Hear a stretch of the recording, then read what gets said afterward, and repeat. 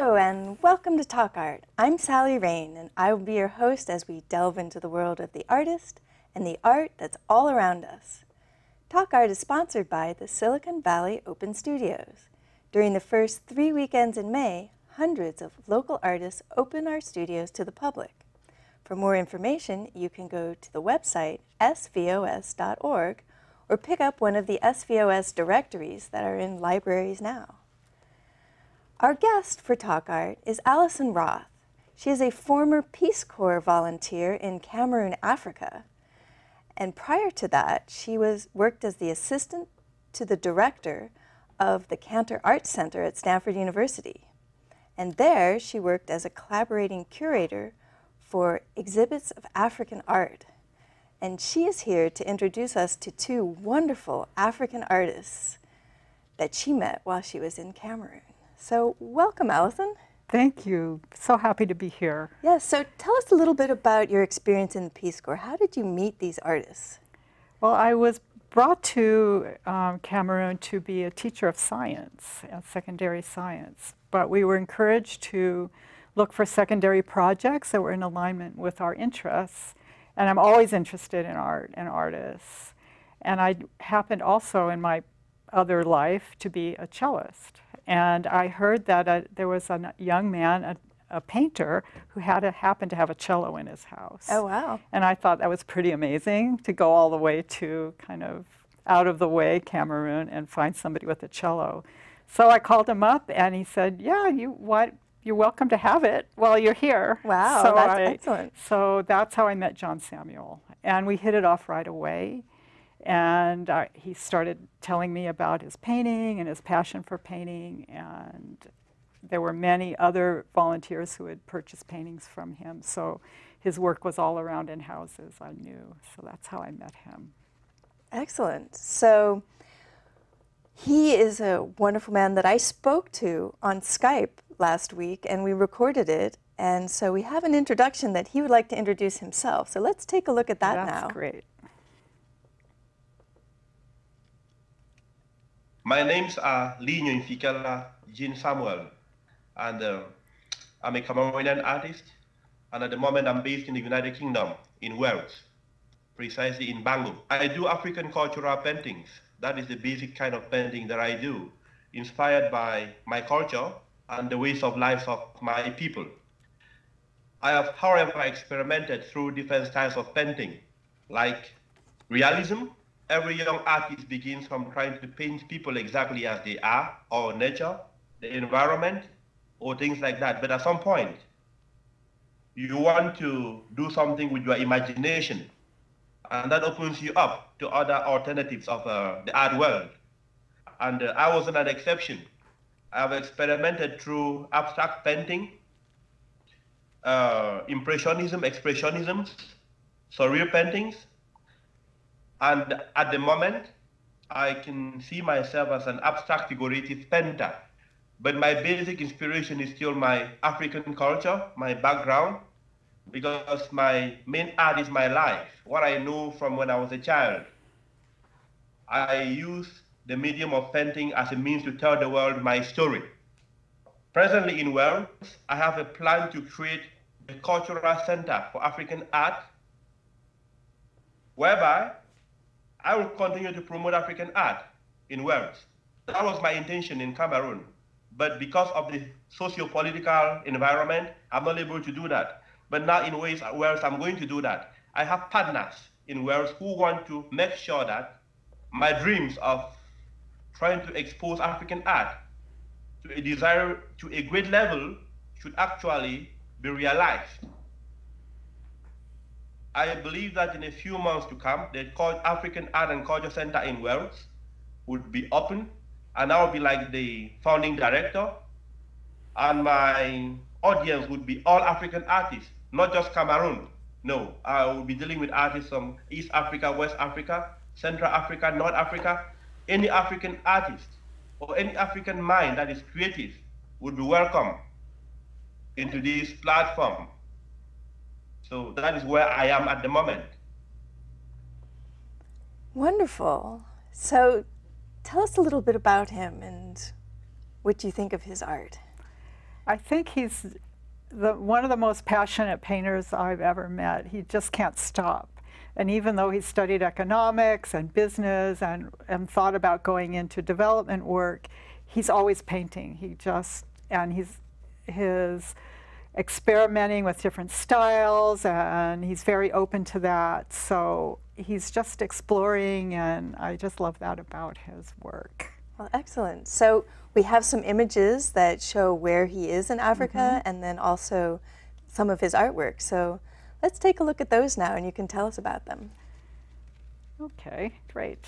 So first I thought it would be good to situate precisely where he and the other artists we'll be talking about are from.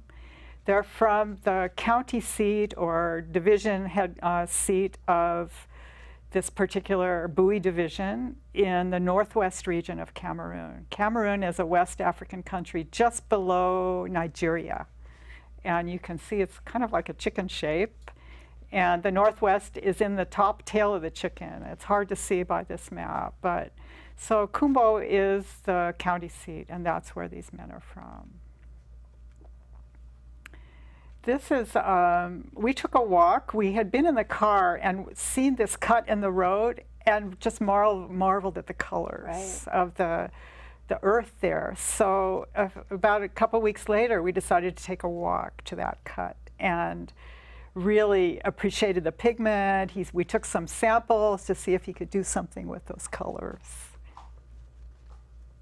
And here he is, just starting the painting. The first painting you saw in the video, this is the beginning. So he wanted to show me his process, and I came with my camera, and I took snapshots along the way. So this is him sketching it out. Step 2, see putting color on, and it looks like he's using the colors from the road cut. He isn't, but he's obviously been influenced by the color around him. And there he is laying the imagery on top.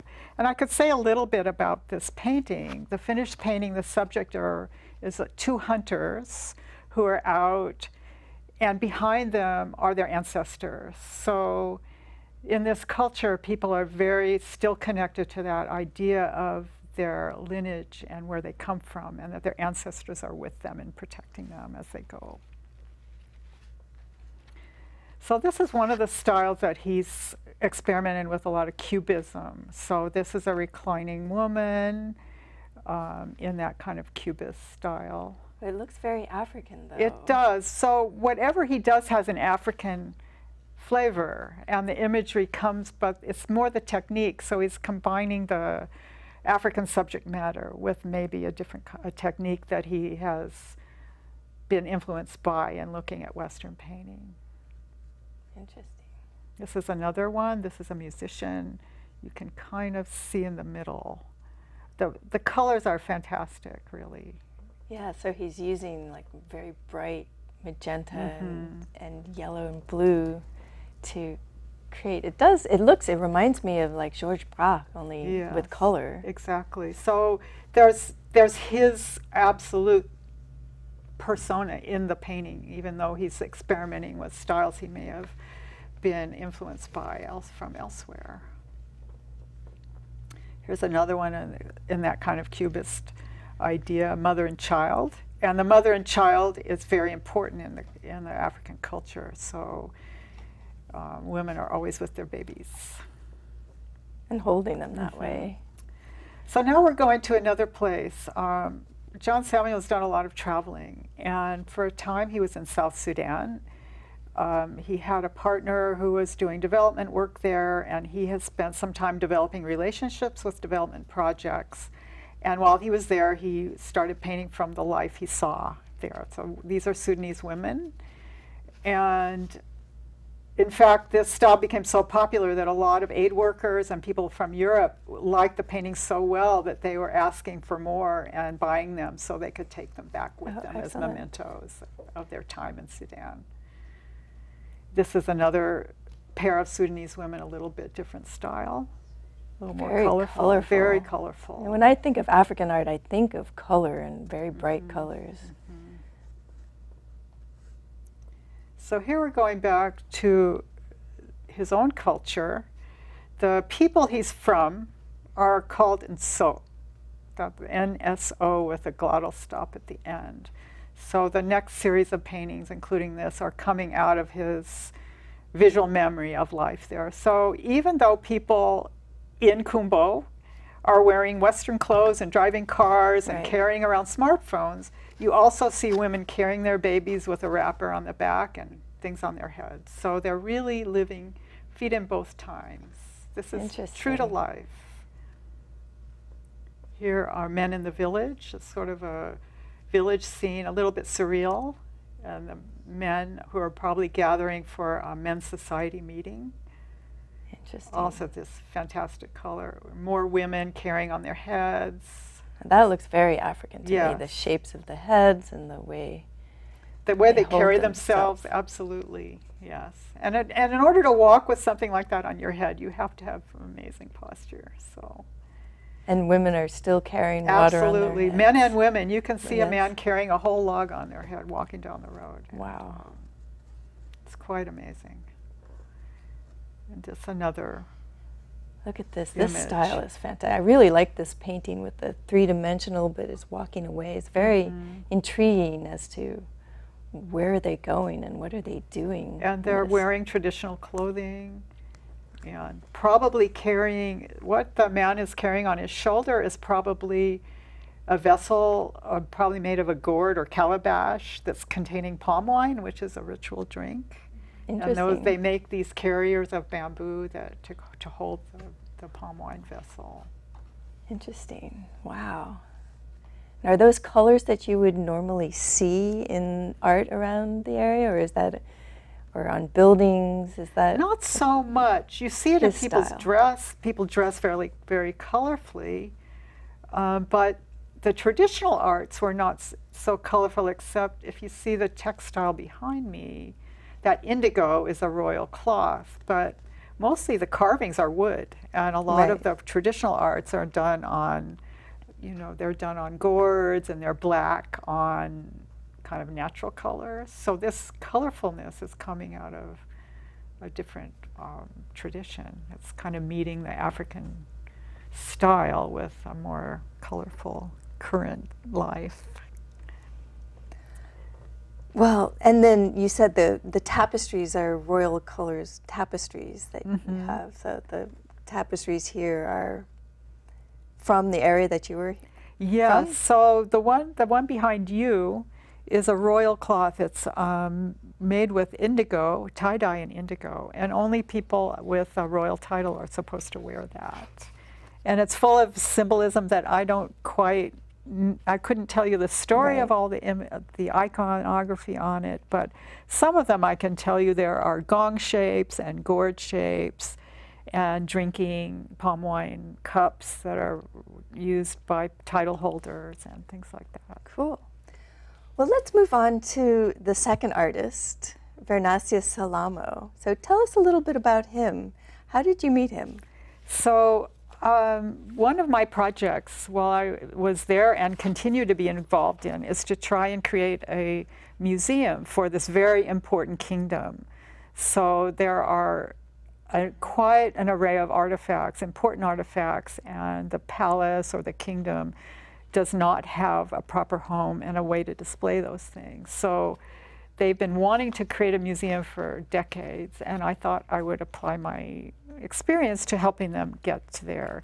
Wow. So we formed an association, an official association, and we needed a logo. So we had a contest. Oh, excellent. And about 7 different artists submitted their ideas for a logo for our project, and Vernasius won the prize. And we are using his logo today. Oh, excellent. So that's how I got to know him, and then I learned that he was painting and doing all kinds of other crafts on decorating clothing and shoes, and I just thought I was very impressed with his artistry and his seriousness as a young artist, and I just wanted to give him as much support as possible. Well, excellent. So we also had a fabulous conversation on Skype about his art. He spoke about what his influences. So let's take a look at that now, and he can introduce himself. My names are Salamo Vernasius Sotsuka, and my artist name is skido.v Arts. So I'm the director of skido.v Arts House in Cameroon, and we're based in Bamenda. But for now, we have some few problems in the country, so we're forced to move to the other town. I would like to first begin by thanking you, Sally, for giving me this opportunity to be with you today and to talk about my own talent that God has given me. So I'm very much grateful, and I will say art is not something. It's very good. It's good to go in it because art is life. For me, art is life. Art is everything about life to me. So when I hold my brush, I know that what I'm doing is something that will always make me feel happy. So we should not neglect art, but we should go in for art. For art is the real thing in life.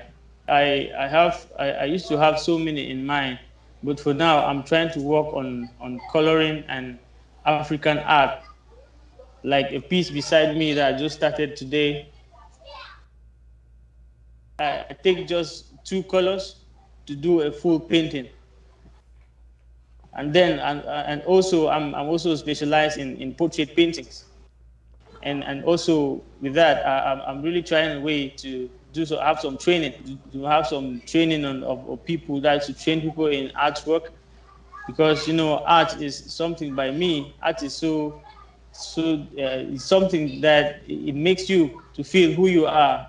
Like if you're not, yeah, if you like have some problem and you decide to just to take a board and start painting, for me I believe what you're thinking of will go away and you feel your mind being good. It's an experience, and that's what I always do. There he is. And There you can he hear is. his children in the background, and Yes. he's living in So much his life around. Oh, yes. So he's a very young artist. He is very young. So, Yes, and in his 20s, I believe. Yes. so we also have some images of his art. So let's take a look at those. It's very, very much more abstract and very interesting work. So this is the portrait you saw him starting in the video. Here he is getting a little further along in it. So he has a lot of people asking him to do portraits. So this is one of the commissioned portrait that he did. And there it is finished. Proud artist. Yes.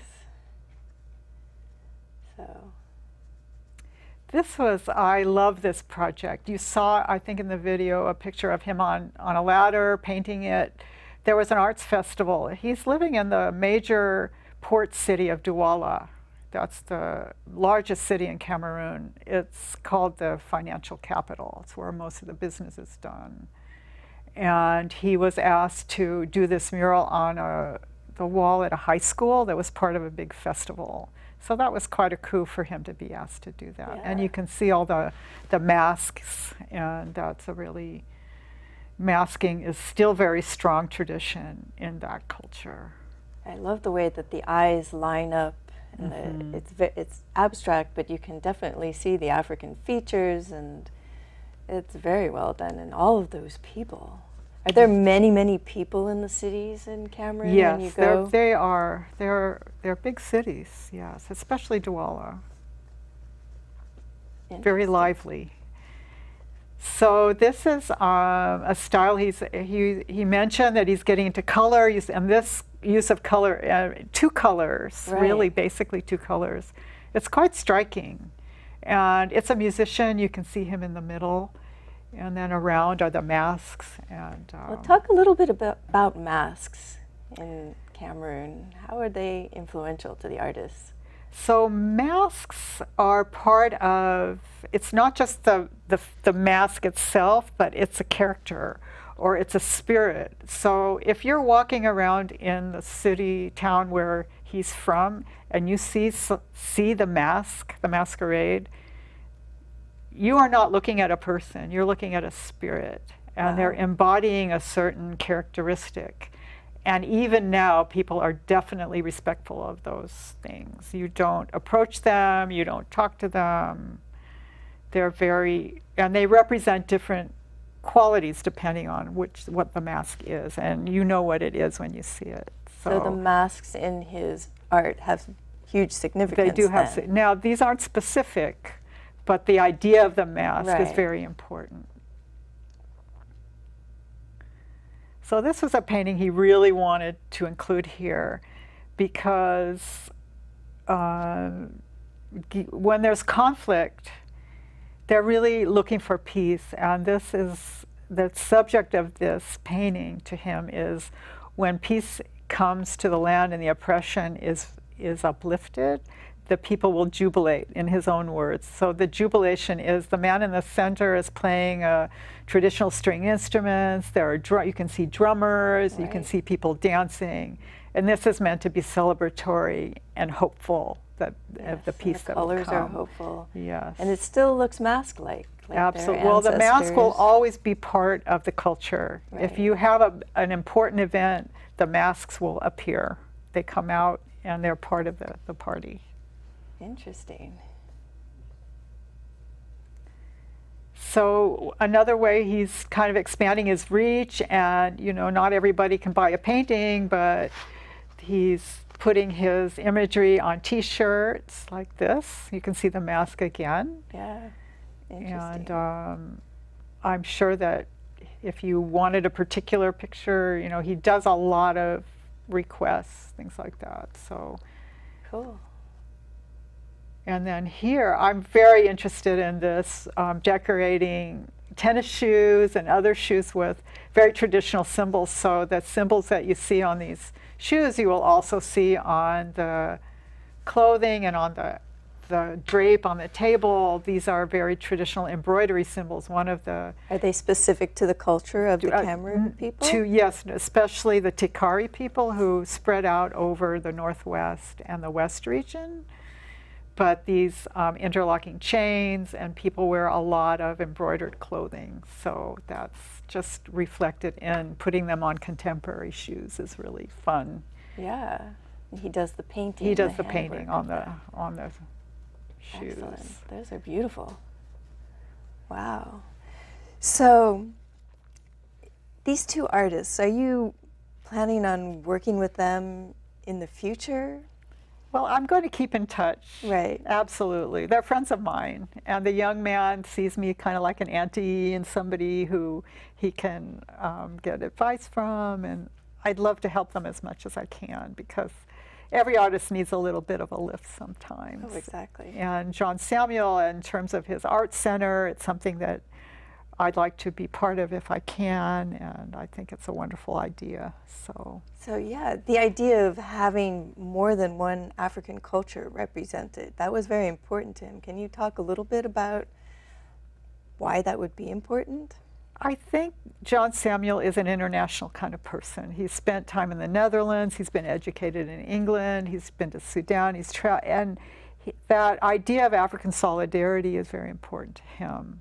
And I think the continent really does need that kind of, it's like the EU, right? The EU, that Europe is stronger when the countries work together, and Africa will be stronger when it can unify itself to some degree. Not to erase the differences, the cultural differences, but you know, unity is strength, and diversity is of interest to people. Right. So.